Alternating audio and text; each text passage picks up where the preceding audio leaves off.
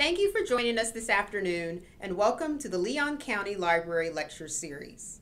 I'm the library's Innovation Officer, Pamela Monroe, and I'm excited to be here introducing this wonderful program. Since the Library Lecture Series was created almost 5 years ago, it has featured nearly a dozen talented and engaging speakers.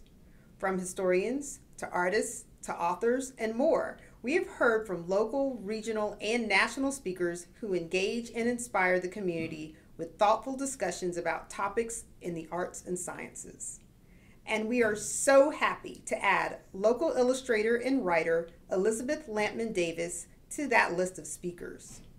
Her lecture today is the kickoff of this year's third annual CosmicCon, our week-long celebration of comic books, graphic novels, gaming, sci-fi, pop culture, and local art.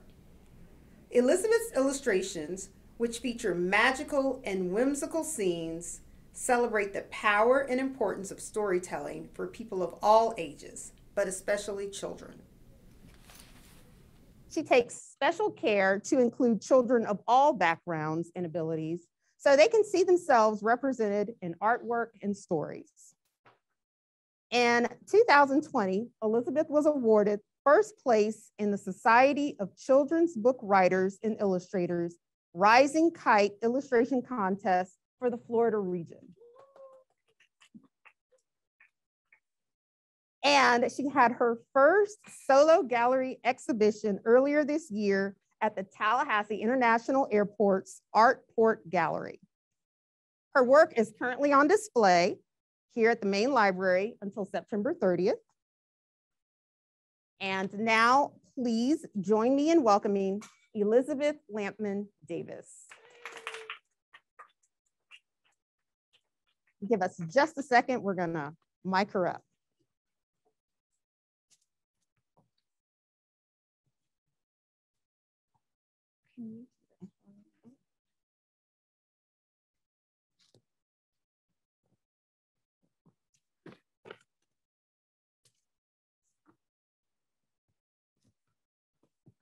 And this is the one that's speaking right now.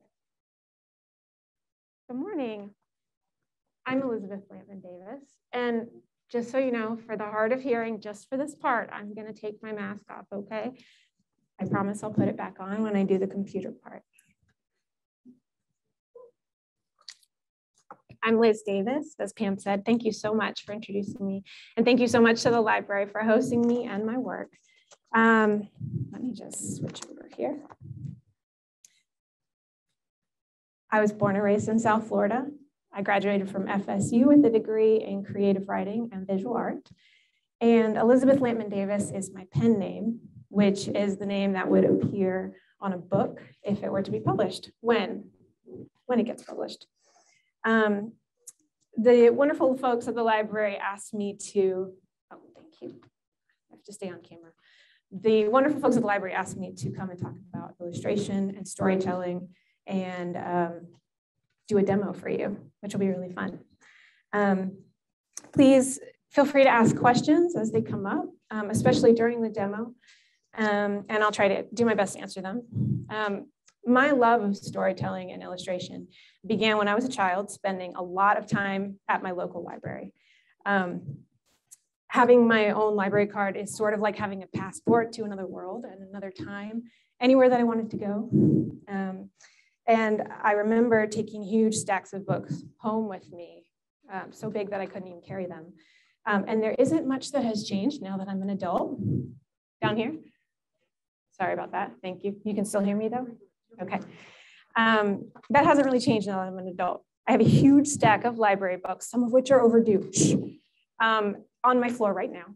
And about half of them are children's books. I love children's books. I love picture books and graphic novels and middle grade novels. And I even read some young adult novels sometimes.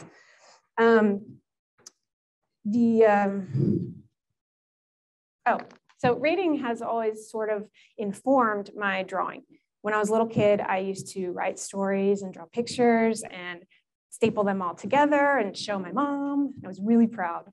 And again, now that I'm an adult, not much has changed. I still write stories and draw pictures, and I print them out and staple them together and show them to my mom.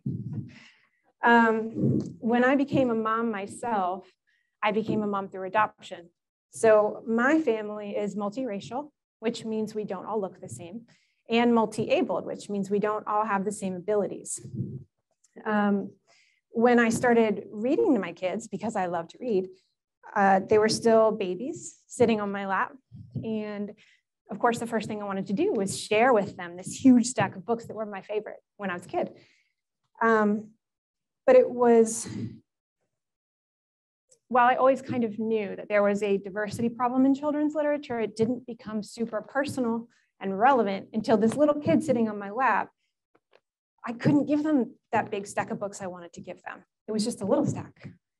And I wanted to change that. So for the last several years, in effort to change that, I have been practicing.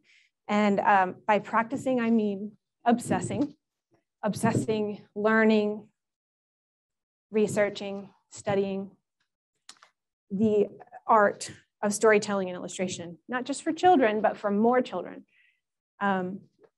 There are a few books out there that represent families and children that look like mine, a few. And there are even fewer that are really high quality, really good. The ones that do exist are often heavy on preaching and lesson learning and challenges, but they lack imagination and magic and fun and silliness that mark the books that I grew up with that I love so much, that children love. There's, of course, a place in children's literature for books that teach you things. But what I really wanted to add to children's literature is books that are fun and silly and magical and beautiful. And they just happen to feature families who are blended, families who are multi-abled, just doing their thing, being a family. Doesn't have to be about the fact that they look different or act differently.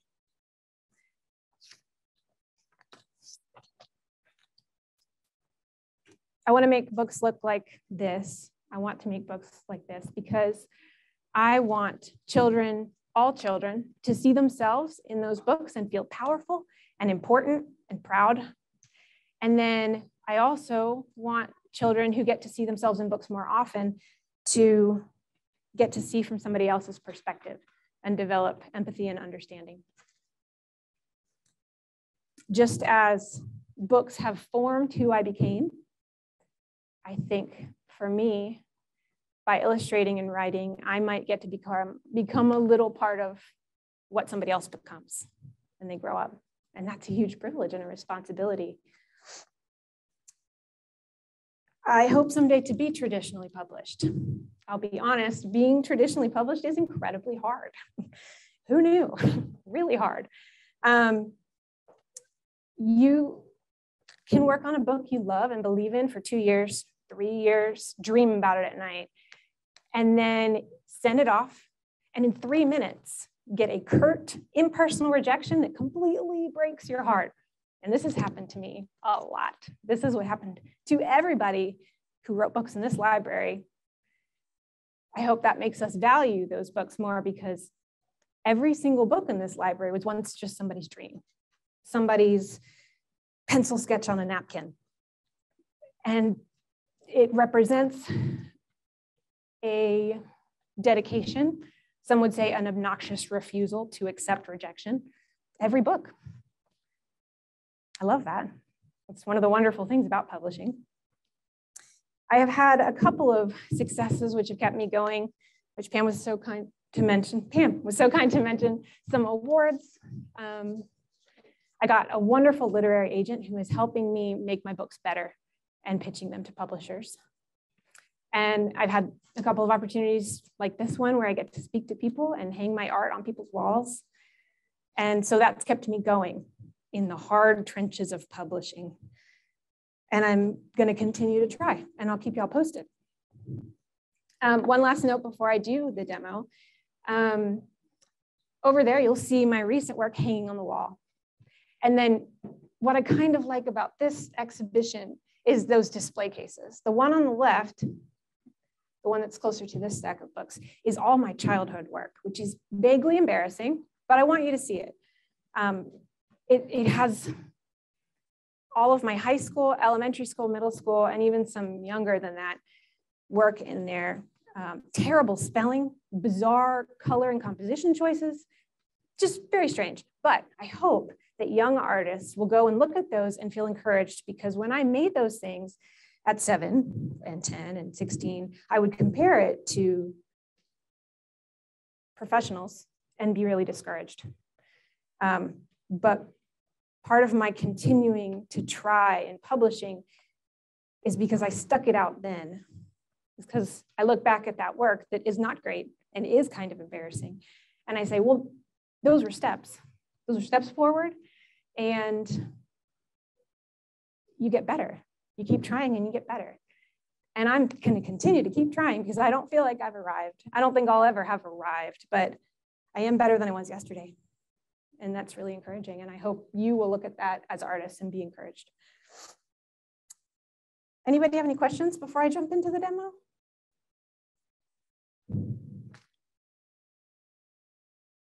You like my sweater? Thank you.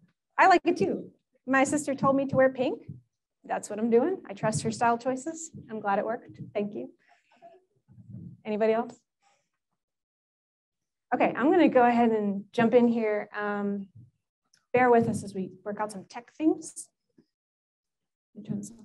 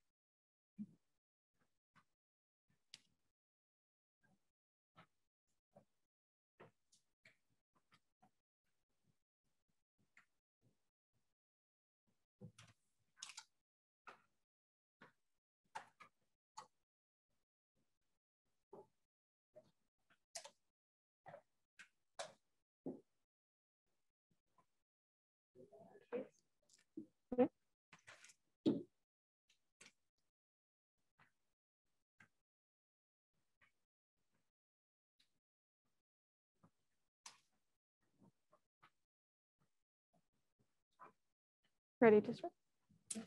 Oh, can they hear me? Should I make it close? Oh my. Hello. Y'all can hear me?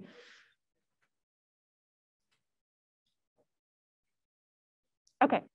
So one of the features I wanted to talk about today is going from pencil and paper to digital. So early on in my career, early on in my career, and by career, I mean childhood, I started with watercolor and crayon and pencil and kind of whatever my mom would buy me, which is pretty common. And then that was my medium. When I got a little older, I really stuck with watercolor, pen and ink, and pencil, just that's it. And then as I got older, I decided to switch over to digital because of the speed. It really increases your speed, and also you can change it, which is pretty important when you have people telling you to change it, and you have to do that. So right now I'm just going to start with a sketch. And this is where kind of all my stories start, is sketching.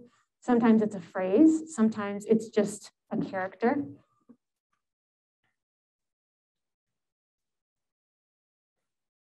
Kind of the theme I want to go with today is summer, end of summer, because we're at the end of summer, and reading, and nature. Those are my three themes of the day to work on.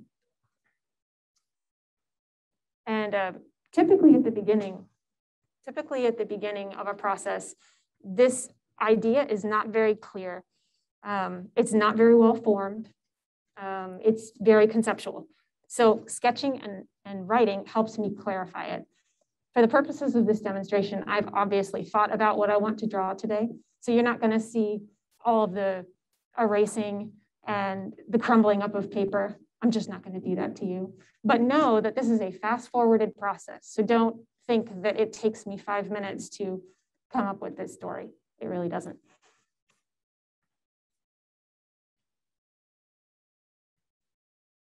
There we go. So you might ask why I would start with sketching when I could just sketch it on the computer. But one of the things I really like about sketching is I can hold in my hand something that is going to be the same size as the book that it might end up being printed in. So I want to know exactly how much space is taken up by the character and the scene so that it's not overwhelming. I'm going to be drawing on an 8.5 and 11, roughly 8.5 by 11 square.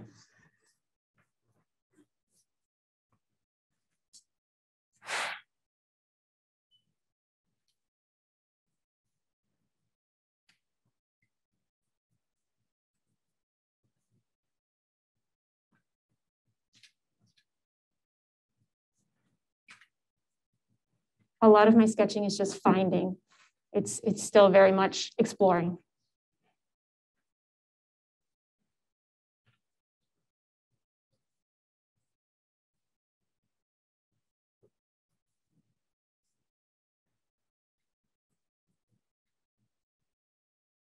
FYI, this is really hard to do with all of you watching.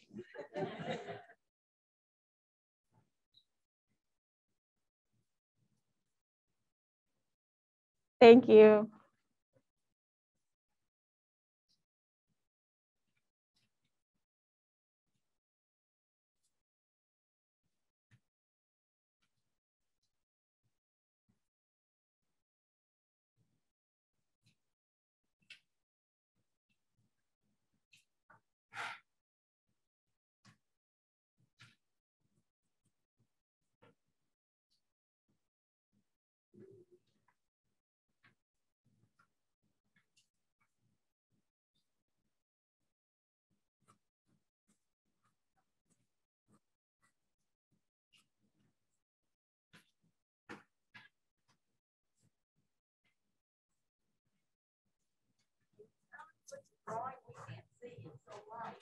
Oh, you're not able to see it?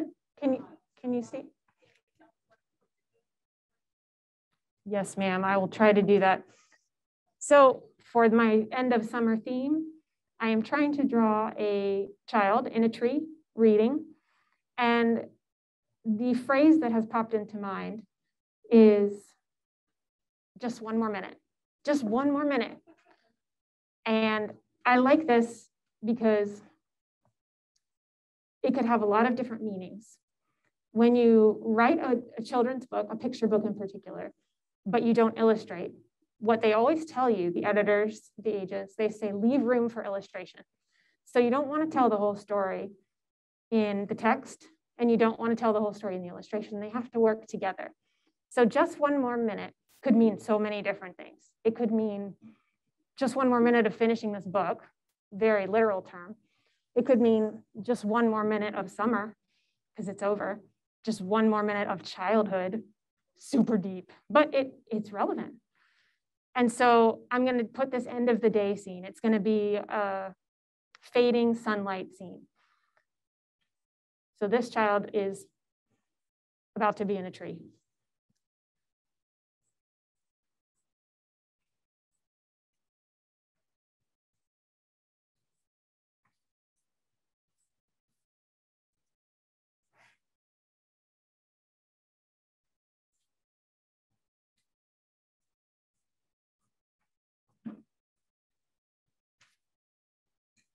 If you can't see it yet, you're going to see it very clearly when I go digital, which is in just a minute.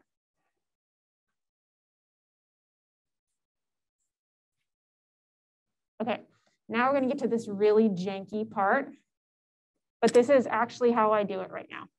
So I get my phone out.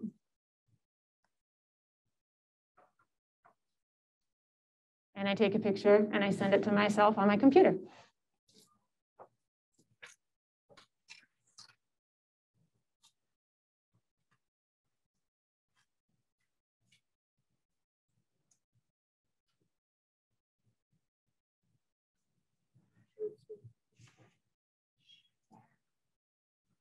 This will stop Others, yes, okay.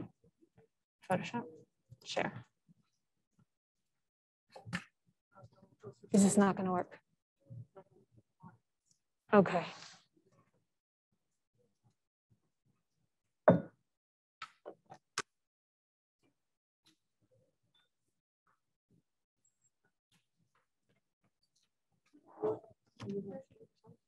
Put it on the other side. Okay, that's a good idea.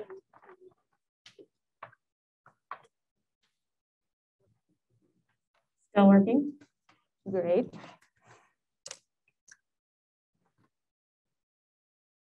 So I've just sent this to myself.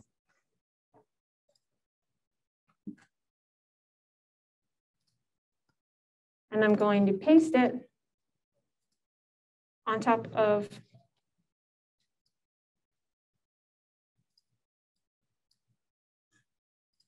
my top layer. It's really important to work in layers in Photoshop. And here is my janky sketch. It's perfect.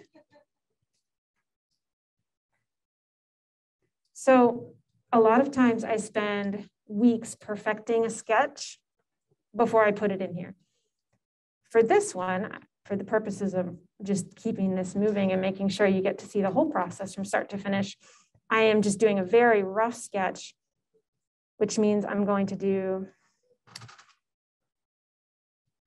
have it be more of a guide rather than the final thing,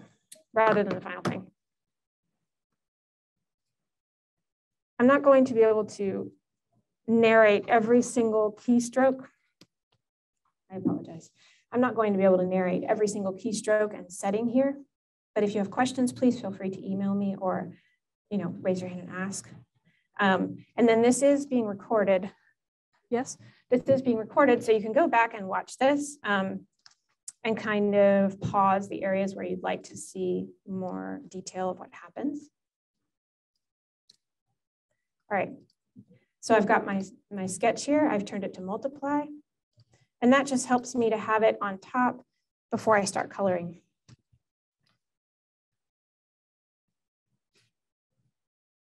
This is my little color area, HSB, hue, saturation, and blacks. That helps me to get the color that I want really quickly. All right, so I'm not super careful when I start just basic coloring. What I'm putting in here now is local color. Let's go a little grayer. Yeah.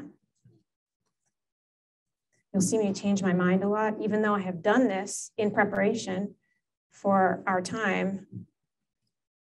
I'll still change my mind a lot based on what I'm seeing, because it's never perfect. It will never be perfect, even when it's finished.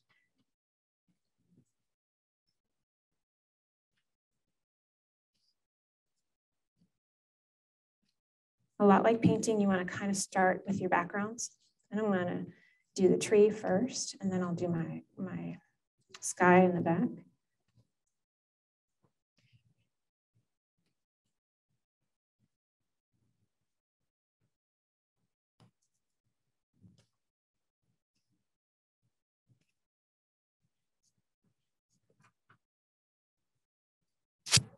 No, I don't like that.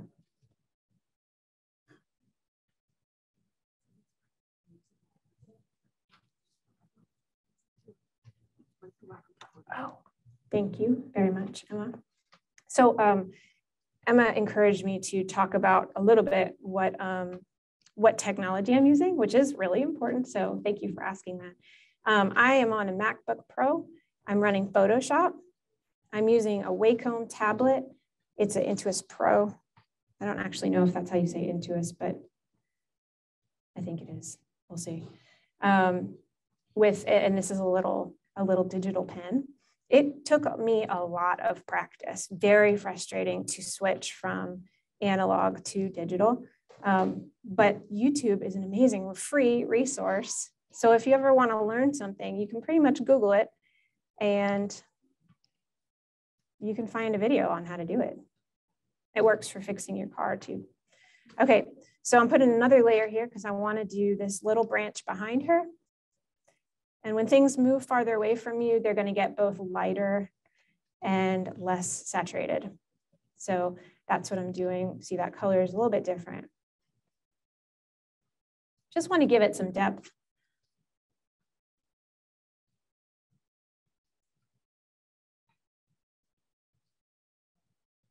One of the things you won't see, but is very important to learn when you're learning digital, is keystrokes.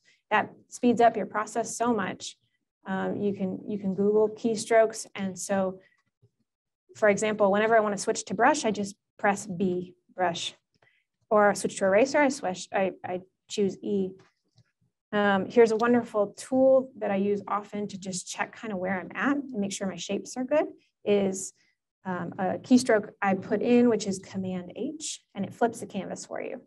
And what's great about that is then I can see, oh, I don't know if I like that, but I'm cool with it for now. So I'm gonna leave it.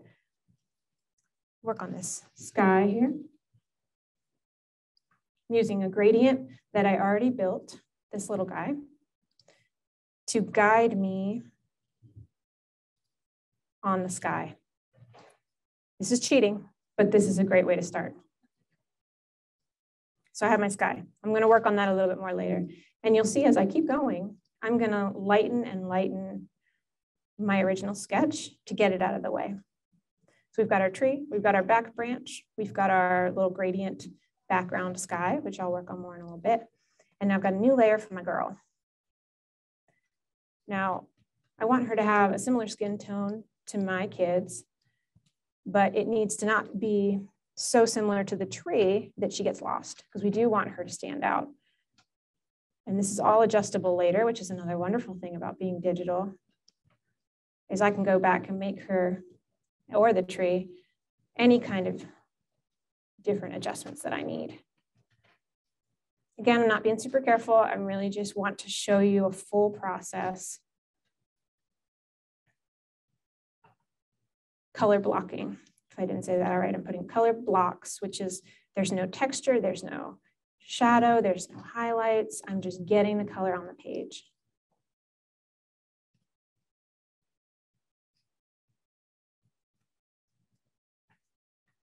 And there's no clothes either. I'll put her clothes on in a minute.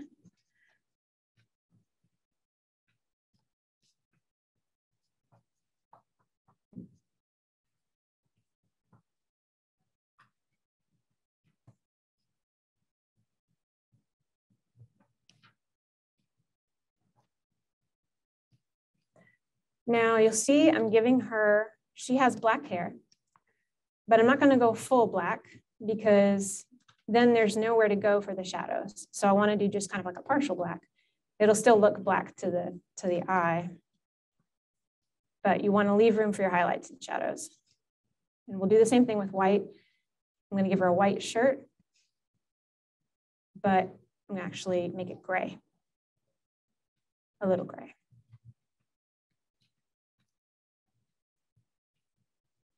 Try to stay zoomed out as much as you can when you're doing digital, because if you get too caught up in the details, when you do finally zoom out, you'll be like, oh, not good. Right now I'm zoomed in so I can make sure that I kind of stay in the lines, kind of. Photoshop comes built in with a lot of fabulous brushes. So that's what I'm using, some brushes that I downloaded on Photoshop and then kind of adjusted to what I wanted them to look like. Let's give her red shorts.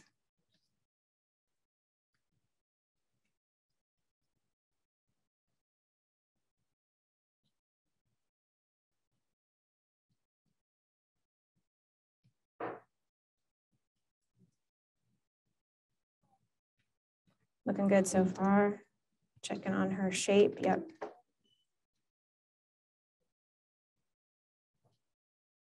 All right. We're gonna do leaves, but that'll be one of the last things we do. So for her, I'm gonna start with a secondary color. So I wanna do my shadows on her first, just basic shadows. So I'm gonna take with the eyedropper tool, her color of her skin that I already have, and just darken it just a little bit. So now I have this beautiful new color where I'm going to kind of fill in where there should be some shadows. Typically it'll be kind of like where her skin meets her skin, or the underside of her legs, bottom of her feet.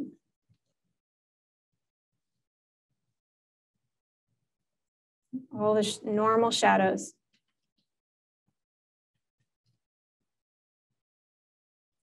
A little bit under her nose, her ear. I'm going to go ahead and lighten my original sketch again. So I'm just barely able to see it. Looks pretty rough, but don't worry.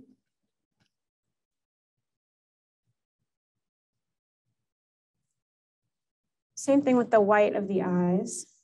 Although they will be the brightest thing on the page, which is intentional. You want the eyes of your character to be pretty much the first thing you see. This tells you a lot about what's happening in the scene. Is she scared? Is she angry?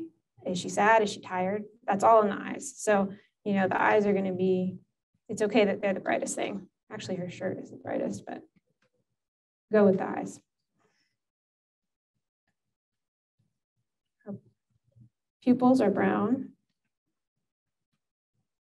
She's going to have really big pupils because in children's literature, the eyes are typically very large, as is the head, a little bit bigger than normal life. And you'll see even when kids draw that they do the same thing unintentionally. Their huge heads and huge eyes and like two little tiny bodies, if there's any body at all. That's how kids draw. And so I think that's kind of where, as adult artists, we come up with this. That's too much. This big-eyed, big-head thing is that's what interests kids. That's what they do. Yeah, that's better. I'm going to give her a book. A little darker. All of this will be adjusted later when we finish the lighting. Because we want to make a cohesive scene. And the light affects everything in the scene. The book, her eyes, her hair, her shirt. And it's a fading sunset, so we want to be sure. Let's clean that up just a little bit.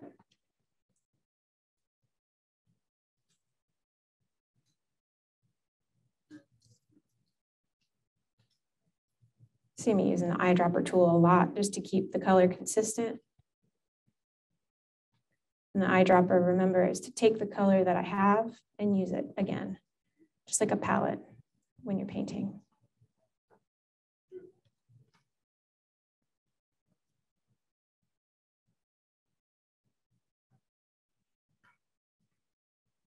All right, let me get some more facial features in here.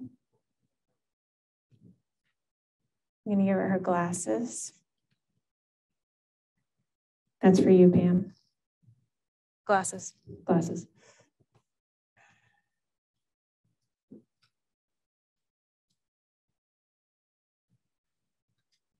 Ooh, whoops.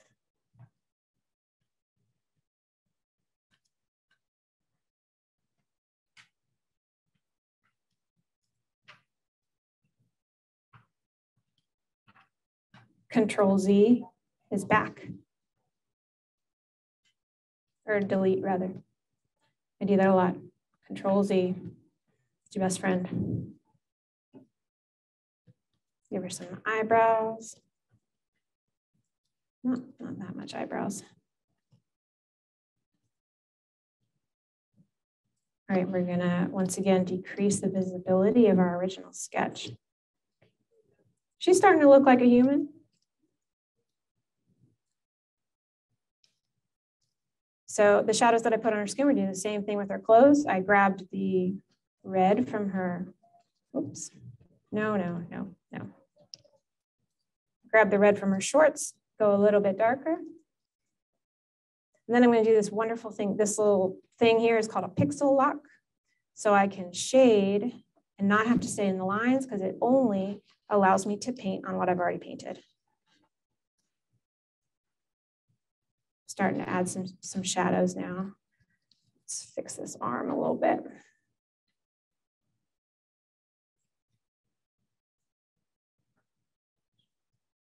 All right, let's do the same thing to the tree. Grab that color, darken it down a little bit. Pixel lock.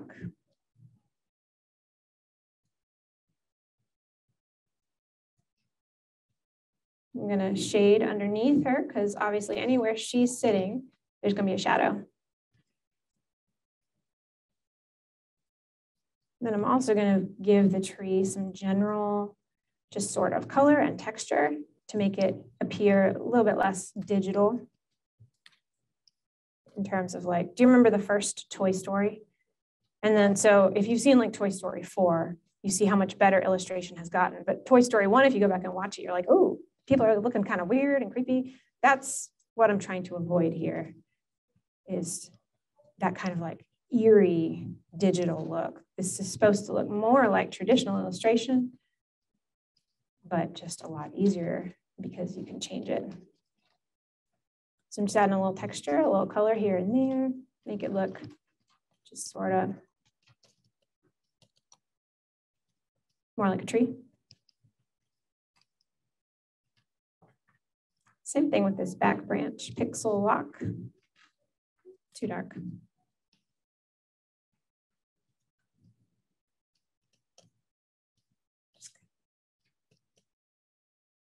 Then I'm going to use one of my favorite brushes, the spatter tool, because it literally splatters your color around, like splattering a paintbrush. And I find that that's the easiest way to give texture, is just sort of splatter on some color. It looks sort of organic, sort of what you would expect to see. It's random.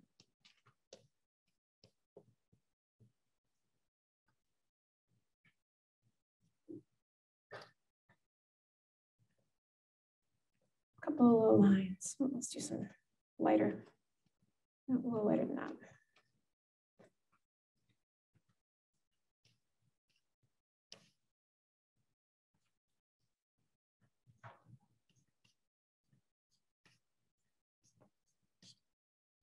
Same thing with the back branch. And I'll eventually merge the back branch and the front branch, but I still just want to make sure I have complete control over what that back branch looks like, because it is important. Otherwise, she's kind of hanging out in space. But this way, it's like, yes, this is a tree. We got it. So we're going to do some leaves now. I went ahead and created a while ago some what I call foliage brushes, so that I don't have to go through and draw each individual leaf. I can just draw these wonderful. Not that one. There we go. I can just press down a little bit on that, and it creates my bunch of leaves. Make it really big. And we want to vary the color a little bit too, so it looks more natural. That's too many leaves.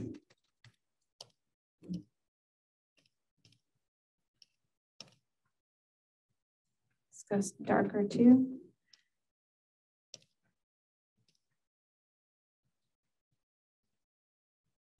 And with the back branch again, lighter and less saturated. Oh, I don't want to do the pixel thing. And smaller too.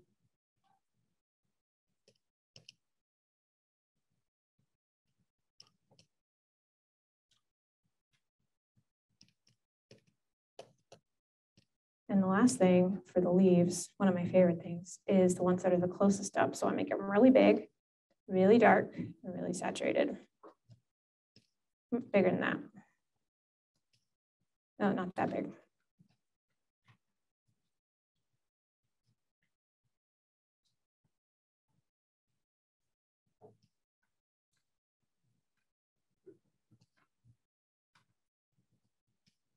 No, you don't want to cover her up. There we go.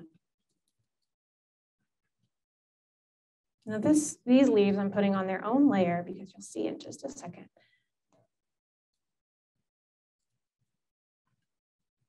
Okay, a little bit of what I like to call movie magic, which is ridiculous, but I still really love it. Blur, Gaussian blur, Gaussian. I don't know how to say that. I'm not gonna lie. So you blur it and it looks like it's closer to you. So pretty. I'm going to darken that down too. So I'm going to press Command L, which is your levels, and you can kind of darken down. Levels is a representation of the true blacks and the two true whites. True whites on this side, true blacks on that side. You darken down your blacks so that you get it darker. All right, so we have a basic color here, and now I'm going to go back and fix the background. the sunset layer here, I have this wonderful clouds brush. It's very big. And it's great for the sky. I'm going to grab the color there. I want to go a little bit darker to start with. Yes. So sun is fading. Mom is calling her in. I'm going to go even darker and very top. And because these are all in different layers, I don't have to do the sky first, and I can change it to a nice sunny day if I want to later, which is one of the best things about digital. I'm grabbing each part of the color. That's why I put it down, is to kind of guide myself later. And then I gotta get this orange. And then kind of lighten it and make it a little bit more yellow, so we pretend like we've got the sun kind of maybe coming down a little bit at the end. Maybe the sun is below. Let's go ahead and get rid of our original sketch. Bye-bye. I can get rid of it. I'm going to not see it anymore. All right, so we have this basic piece here.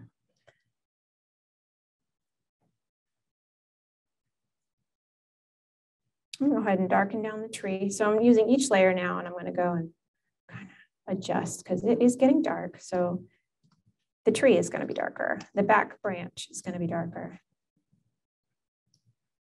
Girl is going to be darker, but she needs to be more saturated. So Command U is actually hue and saturation. You can adjust just that layer. Levels again. There, I like that. I like that. Okay, so we're in a good place. Might do a little bit more tree down. Now we're going to do more specific highlights and shadows, especially on her. I would do it on every single layer, but we probably don't have time for that. So I'm creating, a new layer above and a clipping mask.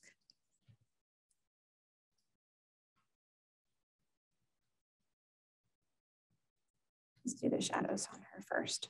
Now the shadows are going to pick up the darkest part of your piece.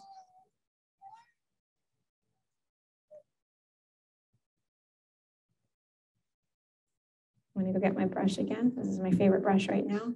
Changes all the time. So I'm using this green. Ooh, too dark. I'm using this green.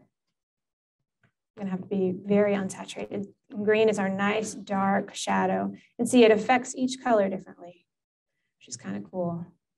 You know, it even turns your white shirt a little green. It's going to turn her skin a little more brown. Anywhere there's normally shadows, and there's shadows everywhere because she's in a tree, but we do want to, even if it's artificial, we do want to make sure her face is still the first thing you see when you turn to this page. So her face is going to be just kind of kept well lit. No, I don't like that. There we go. Okay, same thing, another layer and another clipping mask for the highlights. You see I'm blending them differently. This is the blend of how this layer is going to interact with the other layers. And we're going to, same as when you're making the shadows, you choose the darkest part. When you're making the highlights, you choose the lightest part. So I'm going to choose this nice yellow here. There we go. She's going to kind of get that on her face. It takes a couple tries sometimes to make sure the shadow looks kind of, or the highlights look kind of like they should. Sometimes they won't cooperate. Don't want it on her hand, just her face. Her hair, her other part of her hair. This brush is intended to build on itself. So the first pass over is kind of light. And then after that, you get like a lot brighter.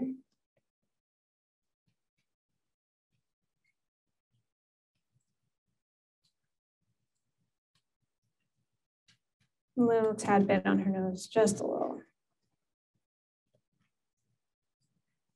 Now, again, you're in the we're fast forwarding, but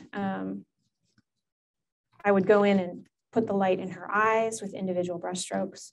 I would go put the light in the leaves, which I can do a little bit of right now. Make sure that's the right layer. Yep. You can turn off visibility. See, by leaves. Pixel lock, darken down the leaves just a little bit on the top because the light's coming from the bottom. So you want to,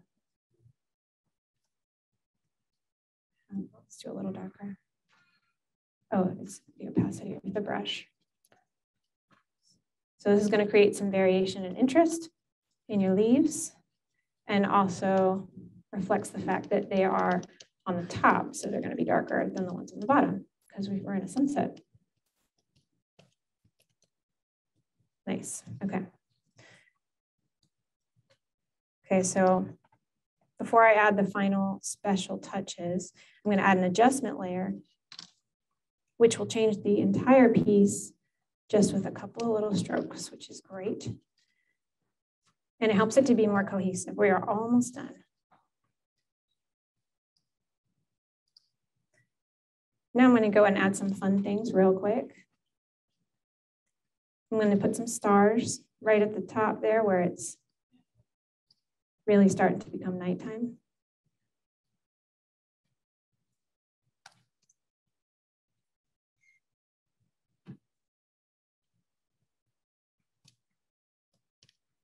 And I need to put that layer on the very back, otherwise it will be stars on the trees. So I'm going to put it right there. Oh.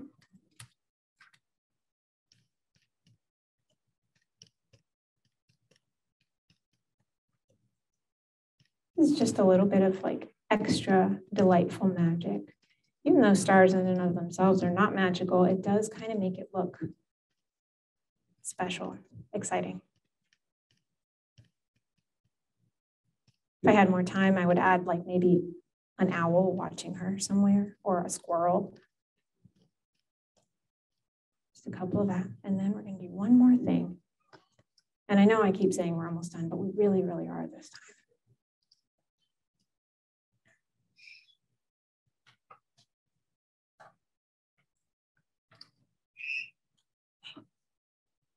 We're going to just add a couple of little fireflies to really bump up the whole magical factor. Mom is calling her. She's saying, 1 more minute, just 1 more minute. Fireflies are coming out to join her and figure out what she's doing. I'm varying the size of these because some are closer, some are farther away. Fireflies look the best at kind of like a blue-green, sometimes like neon yellow.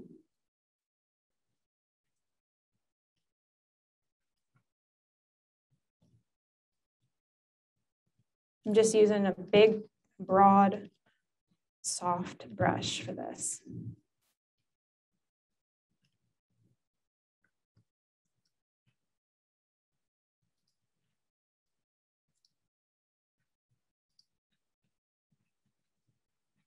Very last thing.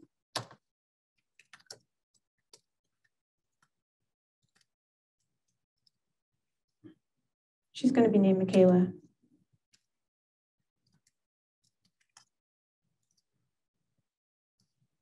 Let's do gray.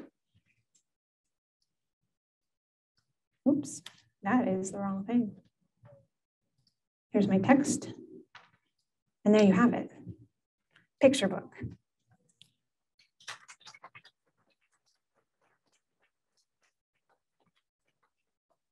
Questions?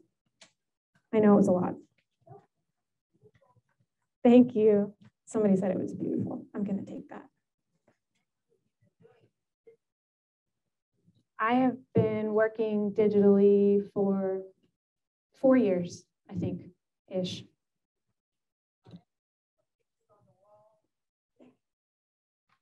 All the pictures on the wall are digital. Yes. What's the software you use? I am using Photoshop, whatever the current version is with Creative Suite, Adobe Creative Suite. There are a lot of other less expensive digital drawing apps. There's one for the iPad called Procreate. It's $10. And so that's a really great place to start. You have to have an iPad, which is not $10. We have an online question. Oh my goodness. The question was, how many books do I have to have published in order to quit my day job? 4, maybe, which is a lot. Life of an artist. I'm cool with that though. And we have an online question. Favorite child's book author? And Daniel asked that one. Daniel asked, favorite children's book author. It changes all the time. Right now, my very favorite, who I adore, picture book author and illustrator is Dan Santat. He wrote Beagle and Drawn Together and a lot of other just wonderful books that are really heartfelt and gorgeous illustrations. So I encourage you to go and look at those because I borrow them all the time just so I can be inspired. But another one of my favorite illustrators is Vashti Harrison. She just draws these gorgeous women with their gorgeous hair, and they're always doing something magical. So check her out too. She wrote Soul Way, S-U-L-W-E, beautiful book. Please go check that out too. That inspires me a lot, is just to sit in the children's area and look at these books that just came out and say, okay, this is what people want and are inspired by. So it's there's no shame in copying, or not copying, but being inspired by other artists is a very real part of the creative process.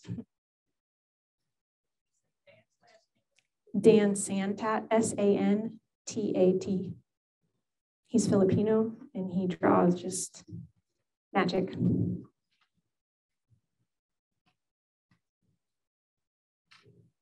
Yes, ma'am.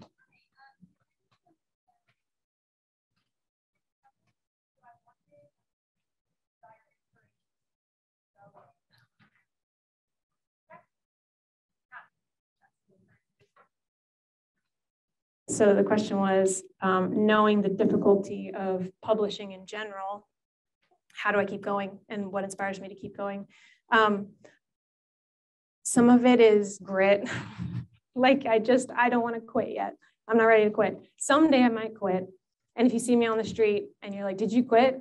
Then you can like slap me on the face. But I'm hoping I'm not going to quit. What keeps me going is the artists that I see that are being published, they get their first book and it's their debut book and everybody talks about, oh, this debut author is so talented. I'm like, dude, they've been working for 25 years on that craft, okay? It's a debut author, but it took them a long time to get there. So I'm not worried that it's taking a long time. When it gets really discouraging, I just try to think about what I wanted out of it, which was to give a little bit of a voice to families like mine and to get books out there that are a little bit more variety. Online question about how do you make your custom brushes for the leaves? The question was, how do I make my custom brushes for the leaves? I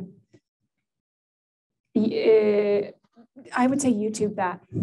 That's what I did in order to make the brush. You like make a shape, save it as a file, and then you kind of like define it and it creates a brush for you. And you kind of have to play around with it. It doesn't work the first time the way you think that it will. But with the leaves, turning on the scattering option really helps because you'll put down your imprint and then the next time you put down your imprint, it changes it for you. So it's not always the same imprint. It kind of like rotates it or it flips it or it adds texture. There's endless options for that, but YouTube is your best friend.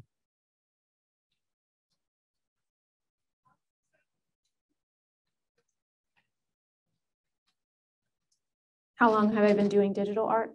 About 4 years-ish. I just started and it was very frustrating. So if you're just starting and you think you're never going to get it, you really just need to keep trying. And at the very beginning, straight up copying somebody else's YouTube video painting of a rock is the way to go. You'll learn so much. Yes, ma'am.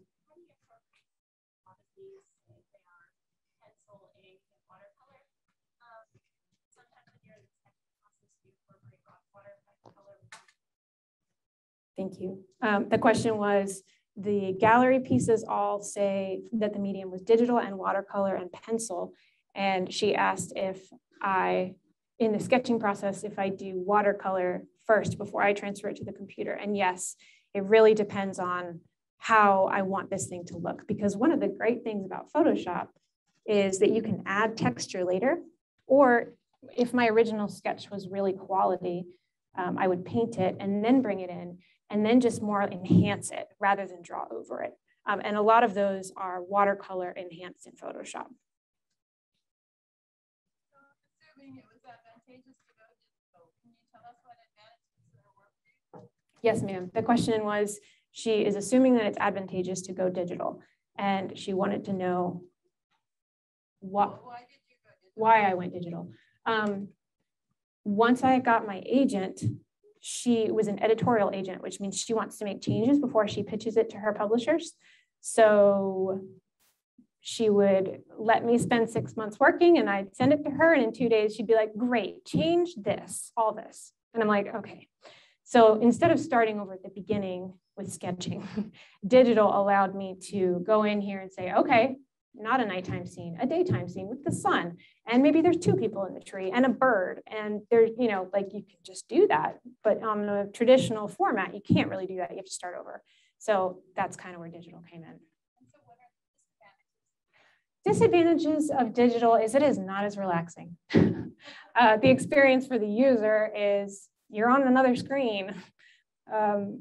That's not great. You know, painting's very relaxing. Painting on here, at least for me, is not that relaxing. It's work. I don't know when that happened, but it did. Yes, ma'am. So how do you back up your work? How do I back up my work so it stays with me forever? I make multiple copies. So Creative Suite backs it up for me. And then I have an offsite hard copy storage of like a huge 2 terabyte hard drive in my house. So we have Creative Suite and then the hard drive in my house. And then I also have Backblaze. It's a wonderful backup service. So 3 copies. And I have actually needed all 3 of them at different times. So it really has saved my bottom more than once. Backblaze, hard copy, and Creative Suite.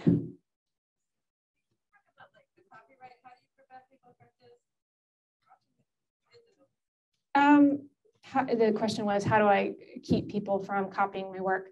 I don't share the books in progress. That's not allowed. If a publisher sees that you have shared work beforehand, they don't want your book because technically you've already published it as soon as it goes online. So if you're working on something special, you do not share that. So what you see on my Instagram is just like me practicing. It's not anything that I'm working on to be published. And people do steal, but honestly, there are billions of people out there putting their work online. They're going to get stolen. We're going to get stolen. It happens. We have time for one more question. We do have to close it out though. Liz will be here at the end if anyone wants to come and talk to her.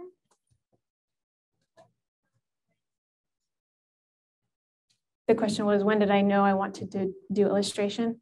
I have always wanted to do illustration, but full transparency, I have a day job that pays the bills.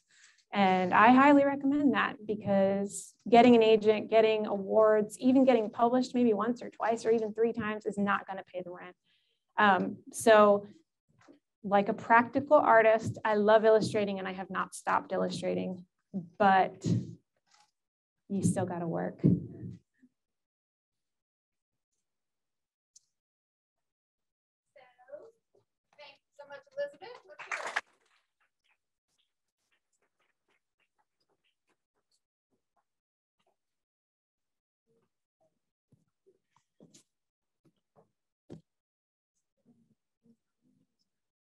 Elizabeth, let's hear it.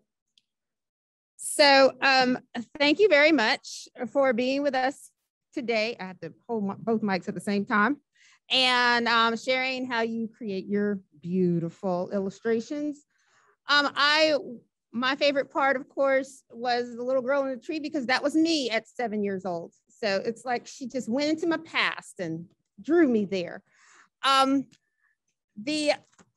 a couple of things to say, I'm sorry. The library lecture series is just one of the many programs Leon County Public Library hosts throughout the year. And I would like to invite all of you back to some of our programs as well as our virtual programs. You can go online and see what we have to offer.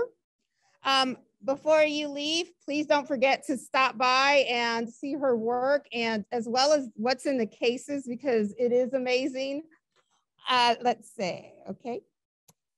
Thank you for joining us. Have a wonderful Saturday afternoon.